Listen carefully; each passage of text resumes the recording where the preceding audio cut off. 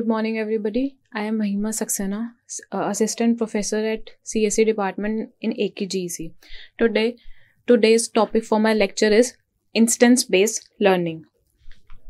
So basically, what is instance-based learning? The machine learning system, which are categorized as instance-based learning, are the system that learn the training examples by heart and then generalize to new instances based on some similarity measures. It is called instance because it builds the hypothesis from the training instances. It is also known as memory-based learning or lazy learners, and they delay pre-processing until a new instance must be classified. The time complexity of this algorithm depends upon the size of training data. Each time whenever a new query or a new data is encountered, its previously stored data is examined and assigned to a target function value for the new instance. Basically, in instance-based learning is a lazy learner. In lazy learners, it's basically done on memory-based learning. Lazy learners learn slowly because they are lazy. That's why they are called lazy learners. The advantages of lazy learners. Instead of estimating for the entire instance set, local approximations can be made to the target function. This algorithm can adapt to new data easily, one which is collected as we go. The disadvantage of instance-based learning are classification costs are high. Large amount of memory required to store the data, and each query involves starting the identification of a local model from scratch. The different types of instance-based learning are k-nearest neighbor, locally weighted regression, case-based reasoning, radial basis functions. Now I will study these topics in brief. What is k-nearest neighbor? K-nearest neighbor is one of the simplest machine learning algorithm based on supervised learning technique. Now, what is supervised learning technique? Supervised learning is a part of machine learning. Is a type of machine learning in which we have inputs and outputs, both are present, and we need to map it with correct input and correct output. Basically, supervised learning is not suitable for real-time data. And in supervised learning, different types of classification and regression is done. In KNN algorithm, assume the similarity between the new case data and available cases and put the new case into the category that is most popular or similar to the available categories. Basically, KNN algorithm stores all the available data and classify a new data points based on the similarity. This means when the new data appears, it can easily be classified into a well-suited category by using KNN algorithm. KNN algorithm can be used for regression as well as for classification, but mostly it is used for the classification problem. KNN is a non-parametric algorithm, which means it does not make any assumptions on the underlying data. It is also called as lazy learner because it does not learn from the training set immediately. Instead it stores the data set, and at the time of classification it is formed and it performs some actions on the data set. KNN at the training phase just must store the data set, and when it gets new data, then it's classify the data into the category that is most similar to the new data. Basically, we have a data set. Some data we used for training, and some data we used for testing, and some data we used for validation. Generally, we use 70 to 30% data, 70 for testing and 30 for training. In k-nearest neighbor, we have some data.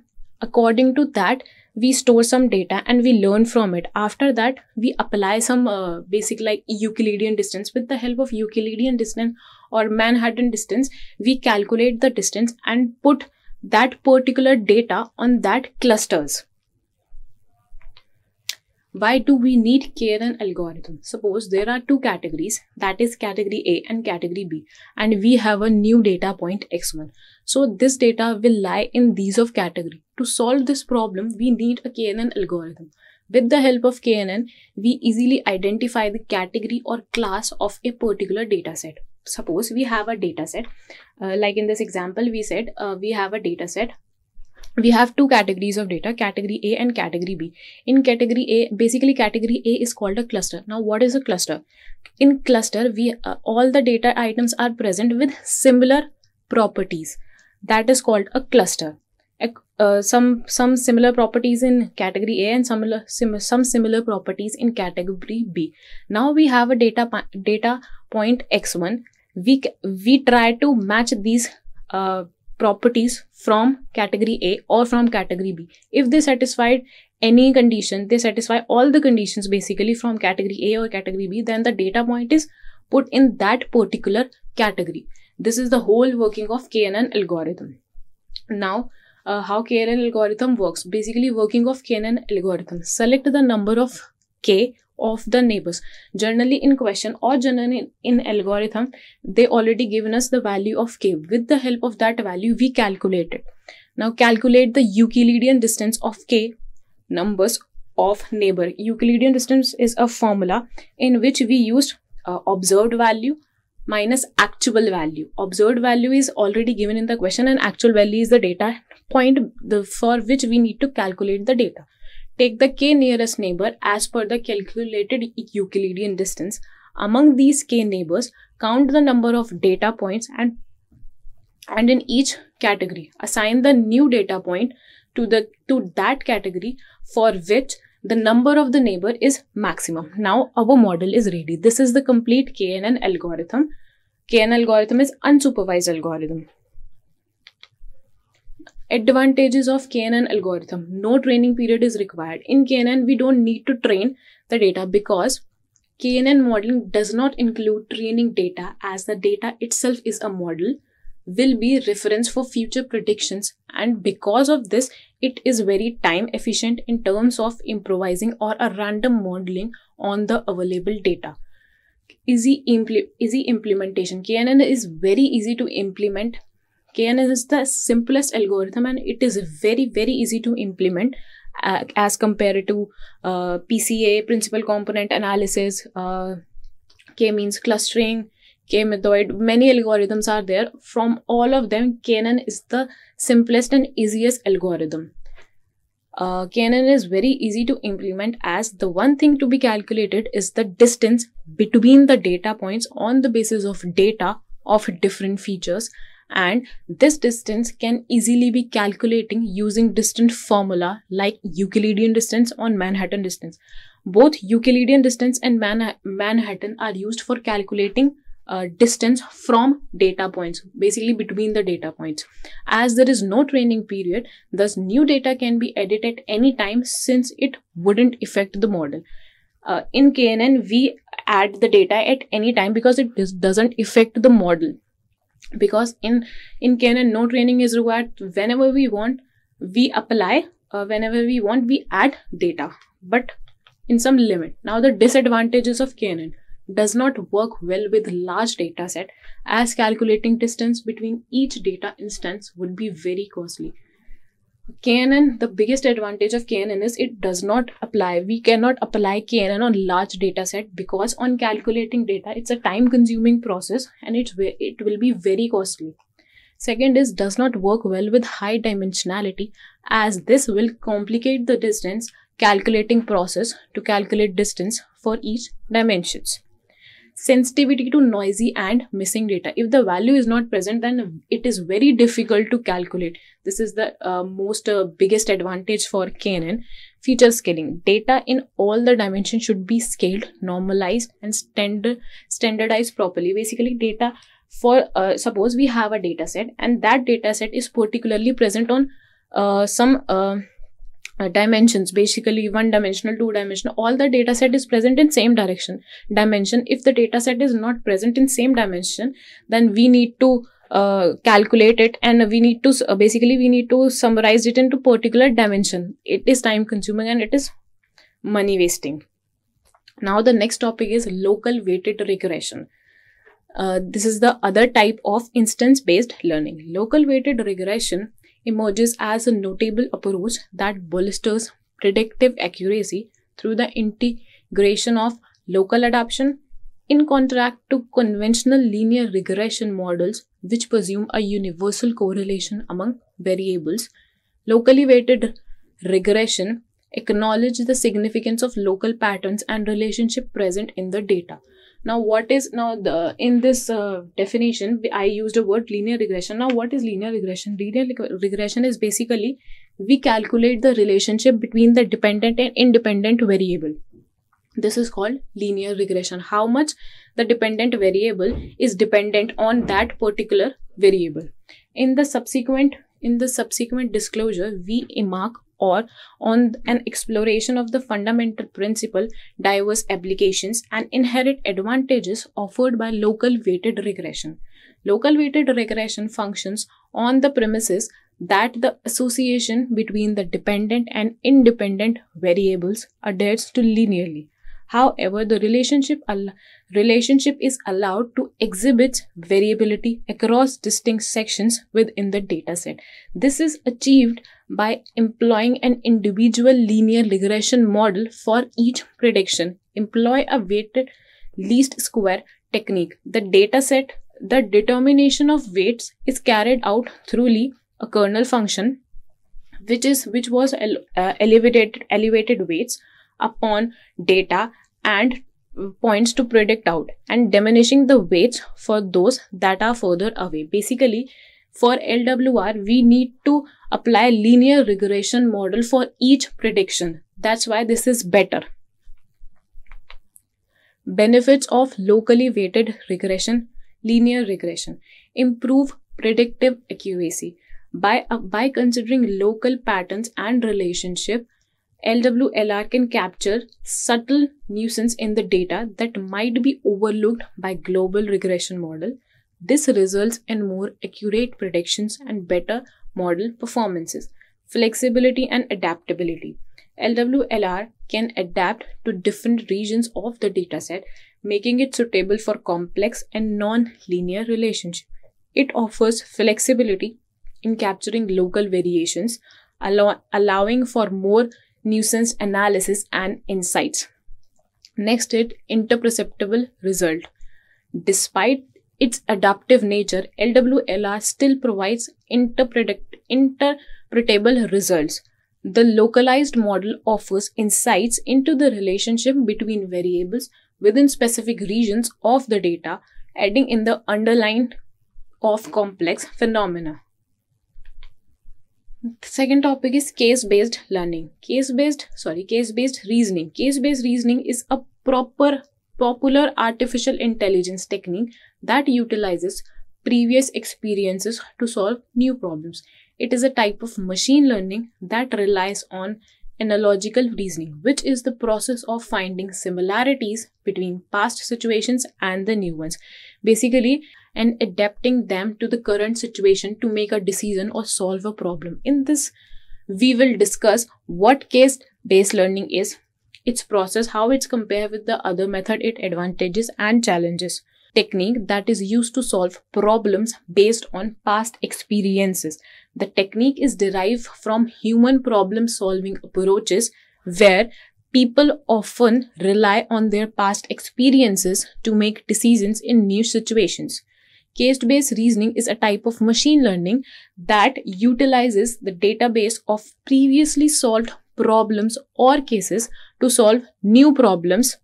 CBR basically is based on the idea that similar problems can have similar solutions, and it uses the similarity to find solutions to new problems. Advantages in case-based learning. Reusability. Because we are solving problems from past experiences, so reusability is the biggest advantage of this topic.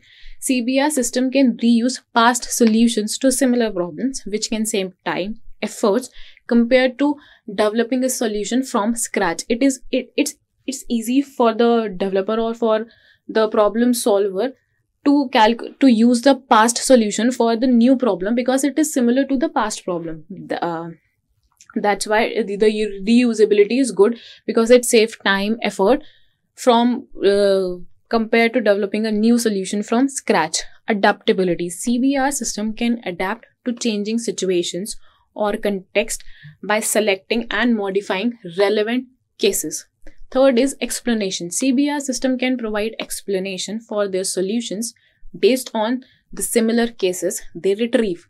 Learning. CBR system can learn from new cases and refine their knowledge base over time. Sometimes it happens that some new situations occur, then the data will capture that situations and learn from it. Basically, it stores that particular data and gives solutions according to their previous database.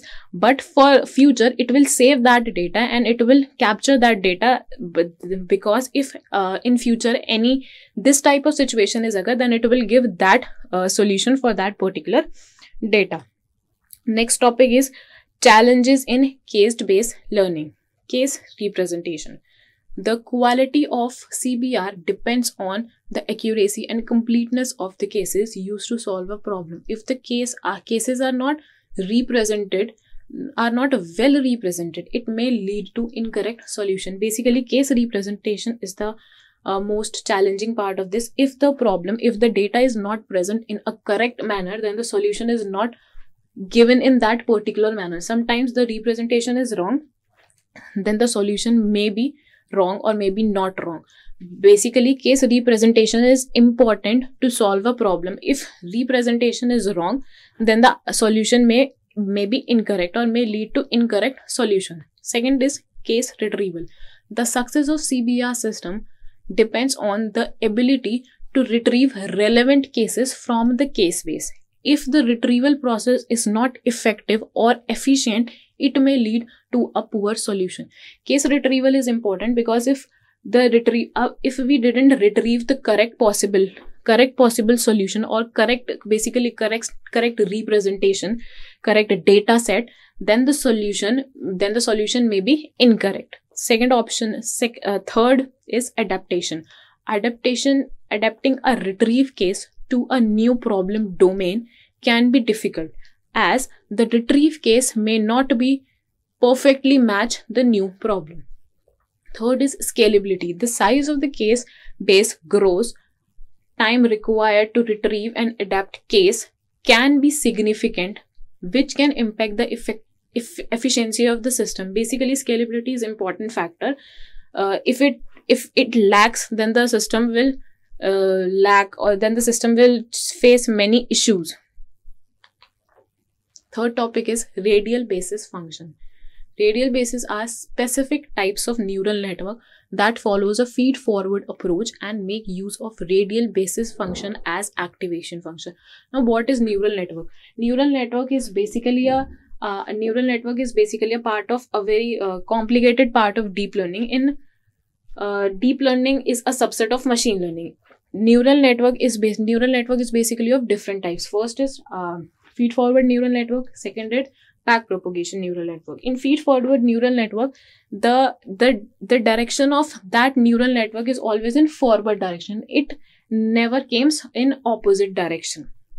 First, we have an input, we assign some weights on that input, we calculate some distances, we applied some activation functions, and it will further proceed in the forward direction in output. The output we get in forward direction. This is called feed-forward neural network. Second is backpropagation neural network. In backpropagation neural network, first we have input. First we have a observed output. Second, we get input, we assign some weights, we calculate weights. With the help of activation functions, we calculate the output, and after that we will match observed and actual output. The output we calculated with the help of activation function. Some differences are present. If the difference is much more, then we again came back from the starting position. We again get input, and we perform some changes on weights. And then with the help of activation function, we again calculated weights. Backpropagation, this is called backpropagation because after calculating the output one time, we again came back and changes the weight of the functions, and then we calculate again. This, because of that, it is called backpropagation neural network. Neural network are the basically neural network try to mimic human brain. It will work like a human brain. It is a concept of deep learning, and it will used in capturing the images like real-time images. For CNN, convolutional neural network and recurrent neural network, we use for capturing the images, basically for classification, for object tracking, etc. Now radial, come to the topic again. Now what is radial basis function? Radial basis function are specific type of neural networks that follow a feed-forward approach and make use of radial functions as activation functions. They consist of 3 layers, namely the input layer, hidden layer, and output layer, which are mostly used for time series prediction, regression technique, and classification technique. Now, what is a classification technique? Classification techniques are the techniques in which we use continuous data. Continuous data is like 0, 1, 2, 3, 4, 5. These are the continuous data. Regression techniques is generally, what is regression? Now, regression is we have like hundreds of decision trees. They predict the output and calculate the all together. This is called a regression technique. RBF, radial basis function networks, do these tasks by measuring the similarities present in the training set. They usually have an input factor that feeds these data into the input layer. Therefore, by confirming the identification and ruling out results by comparing previous data set, precisely the input layer has neurons that are sensitive to these data, and the nodes in the layer are efficient in classifying the class of data. Neurons are originally present in the hidden layer. Throughout, they work in the close integration with the input layer. The hidden layer contains Gaussian transfer functions that are inversely proportional to the distance of the output from the neuron's center. The output layer has linear combinations of the radial based data where the Gaussian functions are passed in the neurons as parameter and output is generated. Now, suppose we have 2 classes of data. One is a circle and the other is a star data. All the data is in one dimension. Now we cannot separate the data with the help of some line. The data is separate. If the data is separated within the single line, with the help of a single line, then it is called a linearly separable data. If the data is not separated with the help of single line, that is called a non-linearly separable data. If the data is not separated with the help of with the help of single line, then it is called non-linear data. With that data, we can use radial bias function. With the help of radial bias function, first we change its dimension, basically with the help of some functions like Gaussian transfer functions, etc. These are some functions. With the help of these functions, we change the dimension of that data. Suppose the data is present in 1-dimensional, 2-dimension, then we present in and we put it into a higher dimension. Basically, we change the data set low dimension to higher dimensional with the help of these Gaussian transfer function, and after that we again try to separate it, and if it is separable, then it is called a linearly separable function. In SVM, this approach is similarly used in SVM. In SVM, if the data is separated with the help of a single line, then it is called linearly separable. If the data is not separated with a single line, then it is called non-linear separable. And for the non-linear separable, we use kernel method. Kernel method is basically we have the low dimensional data, we apply kernels, and then that kernel will transform that data into higher dimensional data. Suppose we have a 1-dimensional data, we gave that 1-dimensional data to kernel. Kernel will apply some functions, etc., and then after that the kernel will give the output, and the output will be the 2-dimensional data. This is called kernel function method. Now the advantages of linear basis function. With the help of linear basing function, it is possible to solve the problems in dataset that have complex non-linear distribution. This is called non-linear data. Basically, the advantages of a radial basis function is that we will use a radial basis function for non-linearly separable data. Non-linearly separable data that is not separated with the help of a single line. This is called non-linearly separable data. RBF function has a strong tolerance to input noise. In RBF neural network, there will be only one hidden layer which is very too easy handle. In neural networks, we have input layer, we have some input layer, we have hidden input layers, and we have output layer. We got the input, we have assigned some weights, and all the calculation is performed by hidden layers. In some neural networks, we have one hidden layer, we have two hidden layer, and in some neural network, we have n number of hidden layers. The more the hidden layer are present, the more strong, the more the number of hidden layers are present, then the more the complex values can handle by neural networks, and that neural network is more powerful compared to those models whose have single hidden layer. Hidden patterns. RBF functions has a strong tolerance to input noise. In RBF neural network, there will be one more hidden layer, only one hidden layer, which is very easy to handle. Hidden patterns in the distributions can be generalized better by applying the RBF function.